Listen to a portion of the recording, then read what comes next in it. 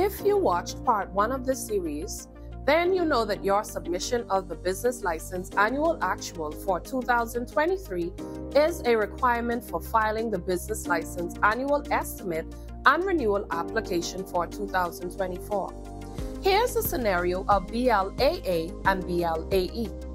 John Doe's revenue for 2023 is $110,000 and $90,000 in 2022.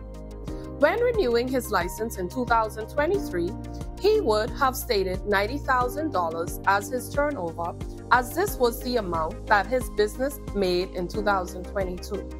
When he logs into OTAS to renew his license in 2024, he must first file his business license annual actual for 2023, indicating an actual turnover of $110,000. The system will then apply his tax rate, which is 0.5%, and indicate that he has a balance of $550 for 2023, which should be paid by April 2nd, 2024.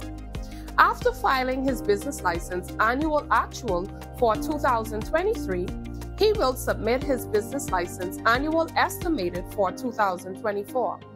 John Doe's business license annual estimated for 2024 would be $110,000, the same as his actual turnover for 2023. Taxes for the 2023 license are determined based on the actual revenue of that year. Any difference between the estimate and the actual revenue may result in owing taxes or being eligible for a credit. Accountants' reports and supporting spreadsheets are required for accounts that are $250,000 and above. In Part 3, we'll give you a breakdown of the tax rates and how they are calculated. To access more videos like this, visit our website, YouTube channel, or social media pages.